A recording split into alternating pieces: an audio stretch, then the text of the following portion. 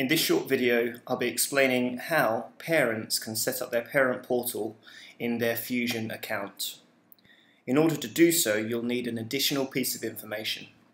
You'll shortly be receiving an email with an information that looks a little bit like this, and what you need is the master login. That's these two letters, the 4 numbers, and the final 3 letters, and the 5 numbers will be your temporary password that leads you to the window that allows you to change your password to align to your private email. So let's go ahead and give an example of that. Okay, so for Chloe Frampton, our imaginary student, who I'm now going to pretend to be the father of, I'm going to put in the details that you just saw on that screen. Once I do this, a window will open up. Okay, this is the registration section for parents. So what you need to do is go to create an account.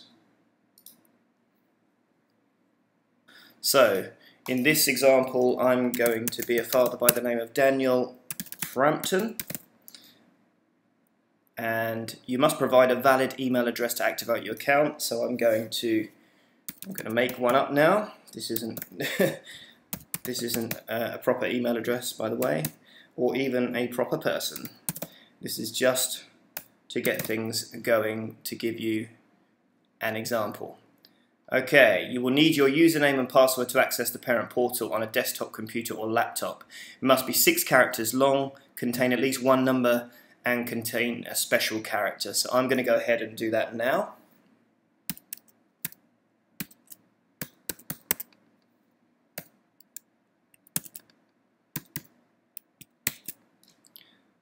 I'm making sure that I have some small case, large case letters, numbers, and a special character. That is very important, otherwise your password won't be accepted. Okay, I think that's good. I'm going to create the account.